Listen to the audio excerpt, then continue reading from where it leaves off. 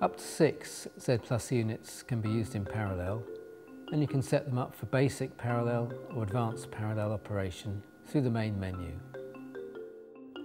Press the menu button, select parallel,